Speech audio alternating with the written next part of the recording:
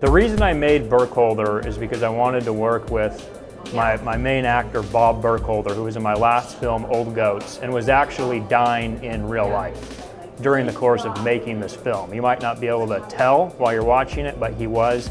He passed away 2 months after we were done shooting, and his character in the film is someone who is, in fact, dying.